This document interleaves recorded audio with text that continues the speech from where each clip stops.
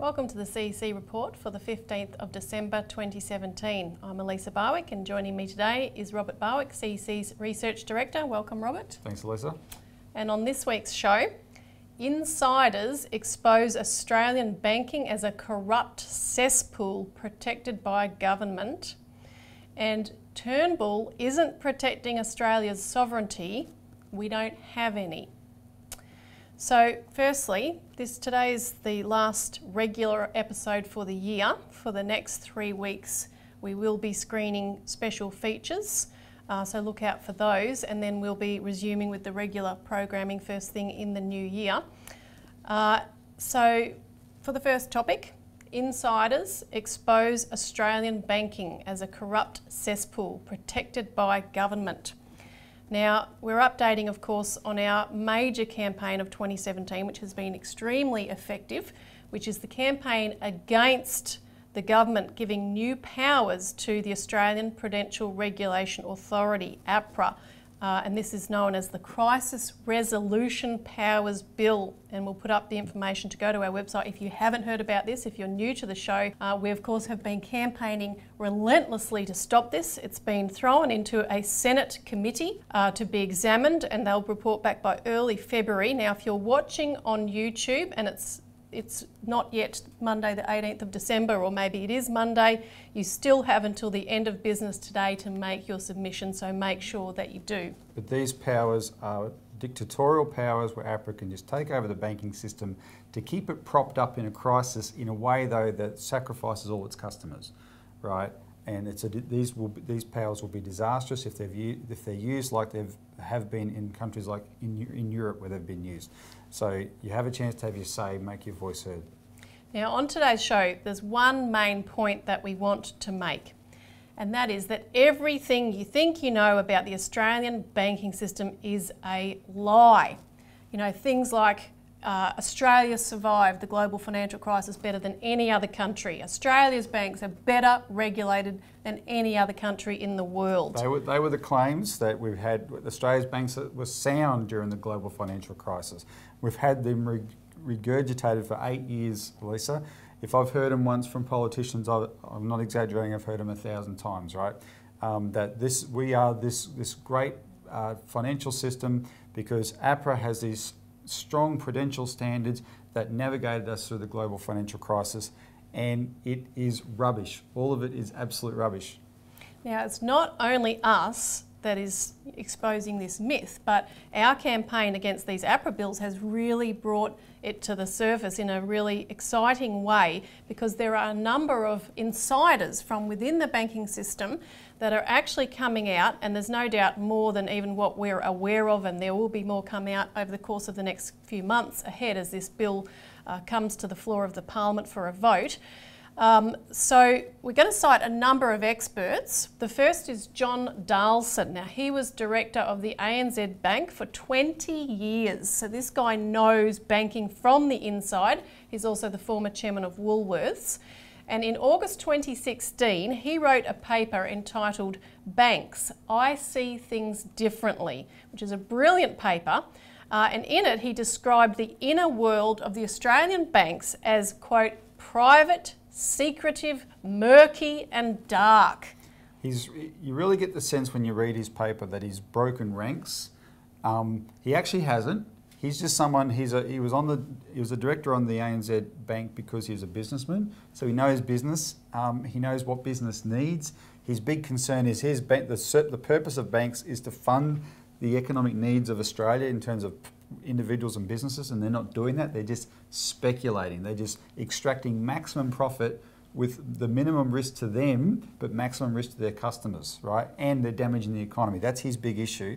So he's not the one broken ranks. He's just reflecting the fact the banking system has veered off from what it's supposed to be doing. And he really lays a lot of the blame at the feet of APRA for that, which is quite right to do so. He describes APRA as the monster that protects the banks from disaster, and its constant interventions reduce competition. He went on to say that the banks defend their business walls from all intruders and nothing gets through because of APRA. And I just want to cite a few more quotes to give you the flavour of this because it's great. He describes what it's like inside this protected wall. He says, banks trade in parallel and are all the same. You could change the labels and no one would notice. He says, banks collude and are all the same. So the risk of concentration for Australia is acute. He says, conflict is rife. Insider trading is subtle and obtuse and seldom reported. And APRA, he says, is not concerned with customers and competition because they are not in their remit. Banks, he said, treat regulation as a game to protect their pay. They are more concerned about their rewards and their self-interest than the interests of customers and other stakeholders.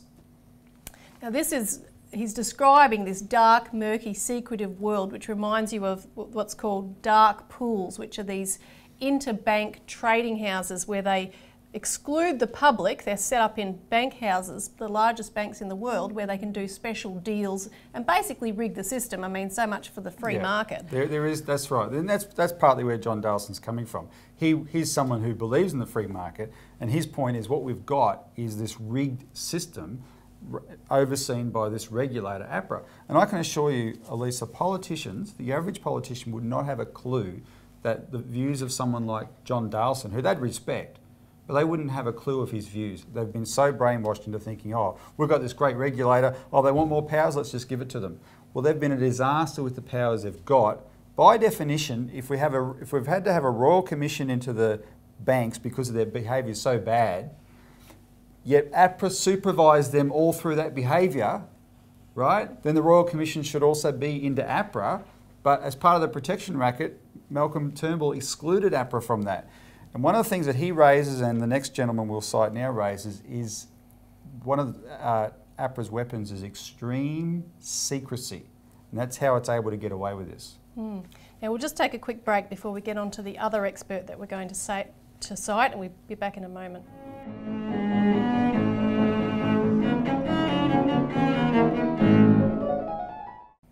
Welcome back to the CEC report, where we're discussing the corrupt cesspool of the Australian banking system. Now, of course, we just cited a 20-year director of one of the big four Australian banks, ANZ, John Dalson, and his insights into the corruption that exists within the closed and secretive Australian banking system, which is completely protected from go to woe by the government. And of course now the new legislation that they're presenting to give APRA extraordinary powers to take over bank boards and not be accountable for what they do when they step in to run the banks, and that could include confiscating depositors' money, by the way. So you need to read up on this and find out more, watch some of our previous shows about this.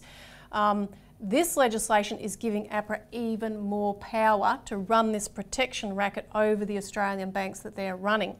So the other expert that we wanted to cite today, who's also exposing the nature of this corrupt system, is Dr. Wilson Tsai. Now, he's the former head of research and principal researcher at APRA.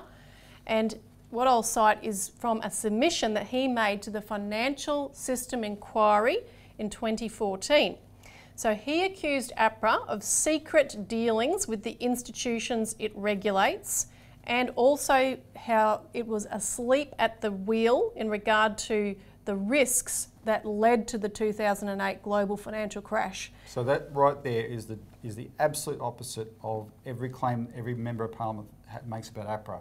Oh, this great regulator had strong prudential standards that saw us through the financial crisis. He was there at the time. He said, no, they were asleep to the risks.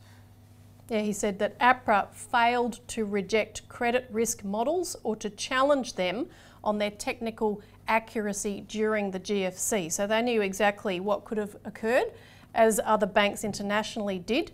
You know, they knew a lot of the ratings given by Moody's and Standard & Poor's were completely fraudulent. They had to be, and yet they turned a blind eye to it all because they were raking it in. Because what APRA is partly the fig leaf for self-regulation of banking, right?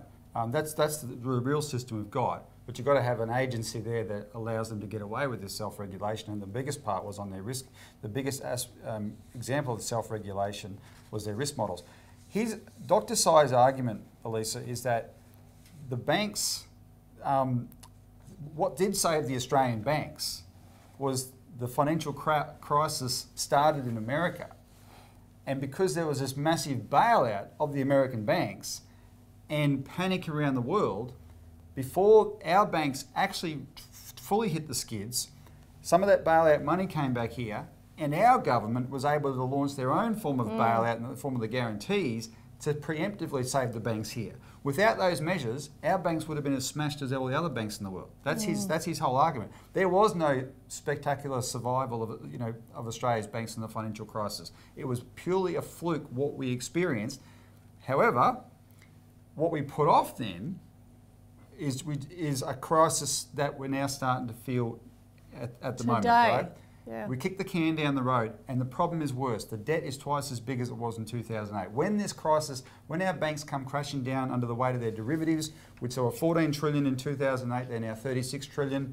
When they come crashing down under the weight of the property bubble, which is 2.5 times the size it was in 2008, it's going to wipe them out in a way that no government's going to be able to rescue. Yeah, the heavier you are, the harder you fall, and we've basically built up a much bigger problem, so it's going to come back to bite us. Now, let's talk about the solution, because one of the things that John Darlson said is that the banks defend their business walls from all intruders and nothing gets through because of APRA. So you've got this, walled little community of these banks that are super protected in there.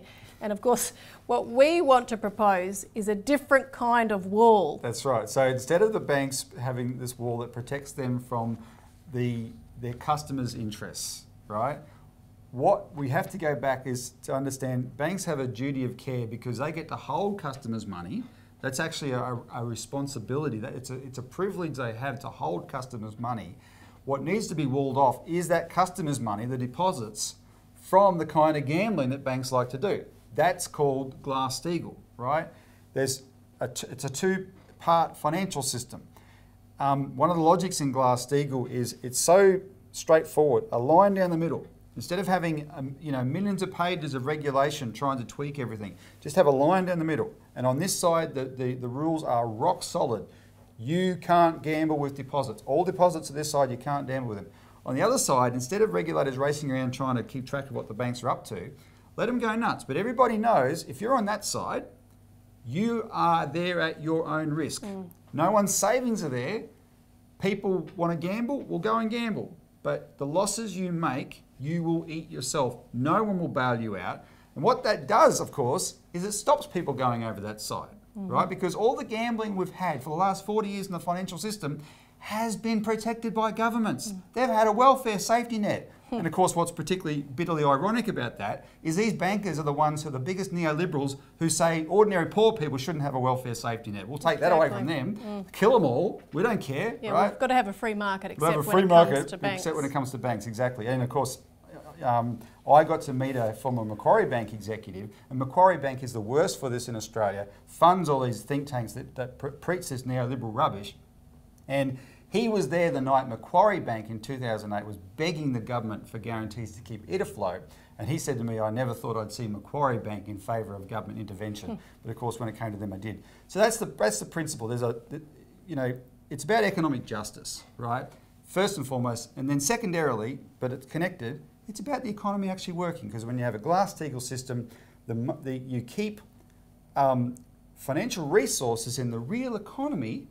And if they can't be diverted off for gambling, guess what? They end up doing useful things, right? More people invest in businesses that are more productive. More people will buy things like government bonds so that the governments can have more money to go and build infrastructure, etc. That's what happens in a proper financial system, and that's what Glass-Steagall can provide. And just another note that this APRA legislation is part of a big international plan run out of the Bank of England and the Bank for International Settlements to get bail-in laws where deposits can be confiscated to save the banks in a new financial crisis across the world. And so I just wanted to mention that a bail-in law, this similar type of legislation that we've got here in Australia, has come up in India, and there's quite a furore over that there, and it's also been thrown into a committee, a parliamentary committee there also. And it's part of a push for this across Asia because, as Moody's noted, the ratings agency, at the end of November, They said that most Asia-Pacific jurisdictions still lack statutory powers to bail in creditors. They only have in place contractual securities such as hybrid or bail-in bonds that can be bailed in and turned into worthless shares during a crisis, but there needs to be more momentum to get actual bail-in powers through governments. It just shows you the top-down, internationally directed nature of what we're fighting here, right? This is not an Australian government policy, this is an international policy. Yep, and you can read more about it by calling in, if you haven't already, to get a free copy of our Australian Alert Service, which is our weekly publication that backs up everything we say here. So we'll stop there for the moment and we'll come back and discuss Australia's foreign policy and how, just like with this APRA bill, we are not actually sovereign.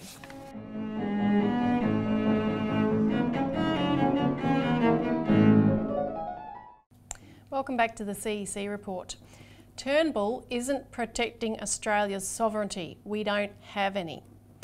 So right after the Sam Dastyari scandal that broke a couple of weeks ago, which we talked about on last week's show. And he's now had to resign from the Senate. That's right, so that's new since then. But right after, the government had ready to go, fully prepared amendments to legislation to change our foreign interference laws to make it easier to act against people that do what Dastyari and others have allegedly done. Now Turnbull, of course, is saying firstly that this is not aimed at China, which is obviously not true, and you know... We're not going to single out China, he said, after having singled out nothing but China. Exactly. But he also said that he was acting to protect our sovereignty and our national interests. But of course, you know, when you're singling out our largest trading partner in such a way, and there's other provocations that we've talked about, such as making exercises in the South China Sea and so forth, how can you be defending our national interests? Australian national interests are in this region, and we have to be friendly with our neighbours and work with them. That's right, and we're not just singling out, it's not just the question of China as our largest trading partner, it's that the particular things we're doing risk war. That's the point, and we're going to show some videos on that in a second. Just to give some context though, Elisa, another Prime Minister named Malcolm Fraser, before he died, he wrote a book called Dangerous Allies, and he made this claim, and I spoke to him about it. Australia has never had any sovereignty. His point is we've always had a foreign policy that's been defined by the United Kingdom first and then the United States, right? We don't operate as a sovereign nation. That was his issue. And the proof of that was the Iraq War, right? Because if you look at the Iraq War, was that in our interest? No, it was actually a war crime, in fact. But we're going to play a video now where the Australian Prime Minister, John Howard, gave a speech justifying the war a few days before it started. And look how his speech compares to the speech of the Canadian Prime Minister, Stephen Harper. The world judged the Iraqi regime was a dangerous aggressor. In the interests of world peace and regional security, the community of nations required Iraq to surrender its offensive arsenal, its chemical and biological weapons, and abandon its nuclear weapons program. Iraq agreed to comply. The world judged the Iraqi regime to be a dangerous aggressor. In the interests of world peace and regional security, the community of nations expelled Iraq from Kuwait, required Iraq to surrender its offensive arsenal, its chemical biological weapons, and to abandon its nuclear weapons program. Iraq agreed to comply. Iraq's continued defiance of the community of nations presents a challenge which must be addressed. Presents a challenge which must be addressed.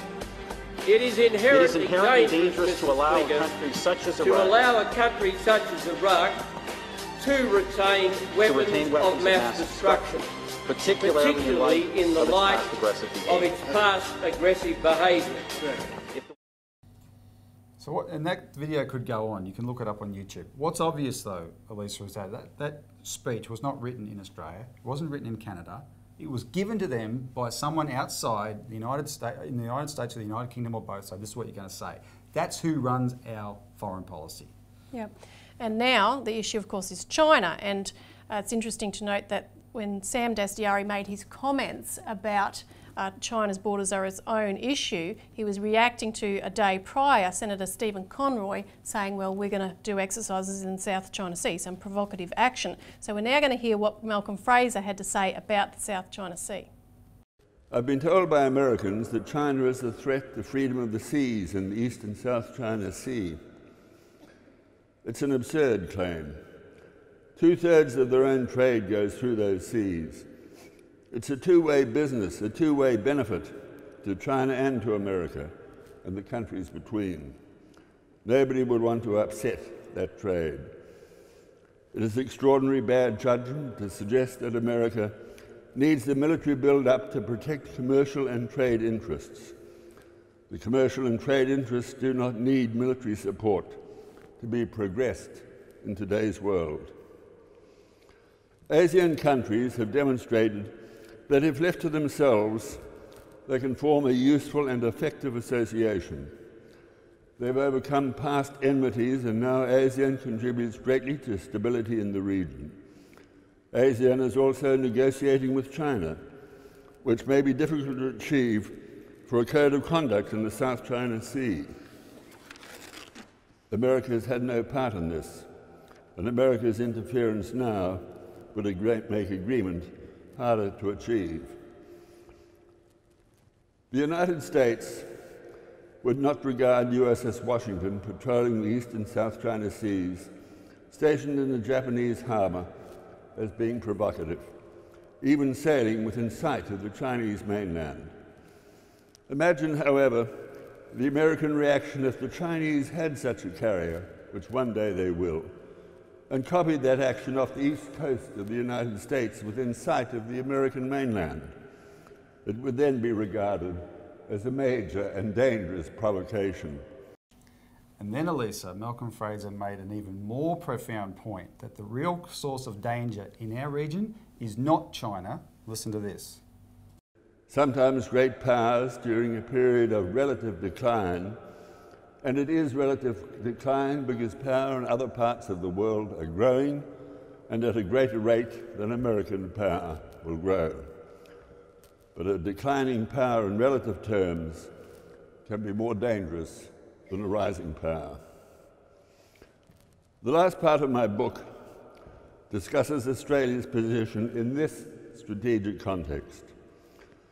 I've made it clear that strategic dependence was appropriate during the Cold War and indeed in earlier times. I had believed after the fall of the Soviet Union that we could become more independent, have our own voice in international affairs. I've had more than one senior leader throughout Asia say to me, "Of course we will talk to Australia. We'll welcome Australian leaders, but we don't need Australia to give us American views. We talk directly to America ourselves." It is one of the advantages of age. You can perhaps build relationships over time which will never be experienced by governments in office. Instead of exercising a degree of strategic independence after 1991, we have over the last 25 years become more closely enmeshed in the American military machine than ever before. I assert that our constitutional independence will not protect us if America goes to war in the Pacific. If they go to war, we will have to go to war on current policy settings. And he concluded that by saying that allowing the US the effective power to take Australia to war is abdicating our sovereignty, and that is a step much too far. And that's a damning indictment of policy today. Yep. So that's all we've got time for this week. Thanks for joining us, Robert. Thank you. And join us again next week and next year for the CEC report.